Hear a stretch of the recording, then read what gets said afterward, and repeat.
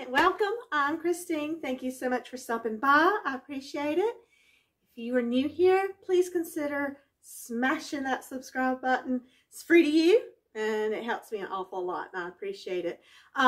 So we're trying to get into the fall spirit. It's still hot, but it's supposed to be a little bit cooler this coming week, so we'll see. We're trying to get into fall, so we're doing pumpkins. So everything you see is going to be some form of a pumpkin DIY. Anyhow, I hope you enjoy it. Watch all the way to the end because I'm not going to post the after pictures until the very end of the video, and I will post them all at one time. So watch all the way to the end. Hit that like button. Any comments, I appreciate it. Just comment below and hit that notification bell so you'll know when I upload new videos. Please do join my community though. I appreciate it so much. Thank you all friends. I appreciate you watching. Let's get going.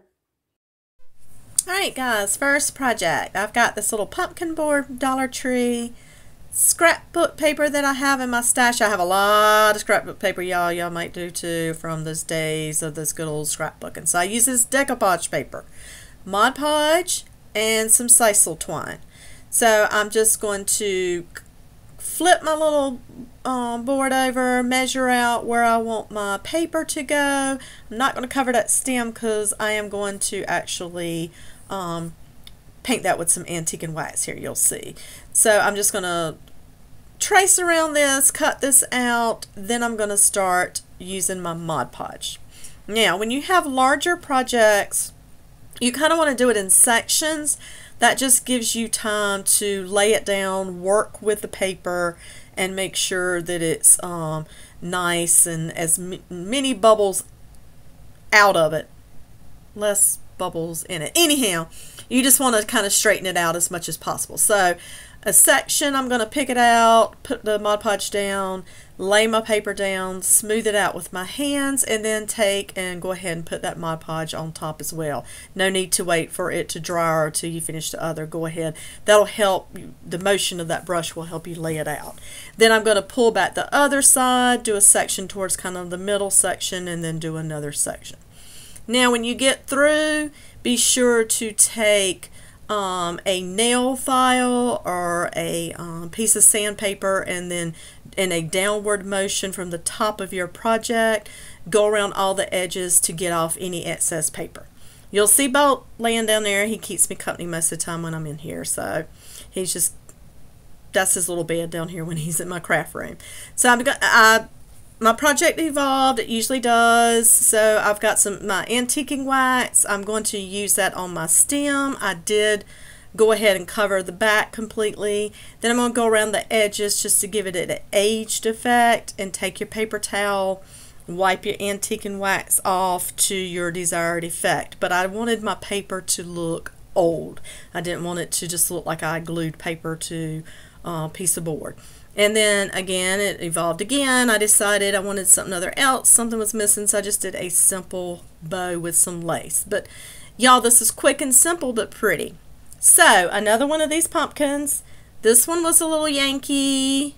It was a little warped, and I didn't realize when I got it. So I'm going to use this pretty sunflower stencil on it. I'm going to use some gel stain to color it. Those crafting sticks, I'm going to hot glue those on the back just to kind of straighten the board out, make it a little heavier. Then I've got some hemp cord and then my black chalk paint. So you see here, I'm just going to glue these down to the back. That did help to level out the board a little bit. I'm going to have to be a little bit more careful getting stuff from Dollar Tree because some of it is very warped. Anyhow, I'm going to gel stain all over. I'm going to take masking tape to do my stencil. My technique with stenciling is a combination of stippling. That's when you just kind of push the brush in there, and then I kind of go in with circular motions too. When you have little details like this, there's a lot of edges to the sunflower. Make sure around the edges that you come inward. Don't go outward because you don't want to push the paint under your stencil. You want to kind of come inward. Then here I am just hot gluing that hemp cord around the top, and y'all, this is a finished project. My next one, I found this little, it's like a little styrofoam pumpkin, and I'm not going to paint it or anything because I like that color. I had these little wood stems from last year, and I think I got them from Dollar Tree. I've got a toothpick and a drill bit. You'll see what the purpose of that is here in a little bit. I've got various rub-on transfers that I'm going to use, one even from Dollar Tree, and then some florals.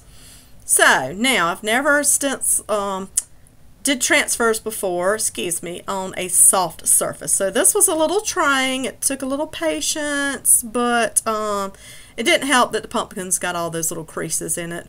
But you're going to use your little wood tool or whatever they give you. I've seen different things. And then you just make sure you rub it real well. You'll see me here peel off slowly, and then if something's not coming up while you're peeling, lay it back down, push it in some more, and then always take your little layer that you did the rub on off of, and then take that and smooth that out around your project. That's called burnishing. So you see the little toothpick, I just thought that would hold a little bit better, so I drilled a little hole into my stem, put the toothpick in with some hot glue, and then hot glued there into the pumpkin. Used a couple of leaves and hot glued those in, and then that project is finished. Now I did come back and clear coat that, because anytime you're using rub-on transfers, you want to clear coat. This project, I had a little flower pot left over. I had already painted it. I'm not sure what project I was going to use it for, but I'm using it for here. So it's just white chalk paint, y'all. And then 3 little pumpkins, so 3 contrasting colors of chalk paint, and then some more of these leaves. And then I had 3 of those stems, but I'm only going to use 1 for the top pumpkin.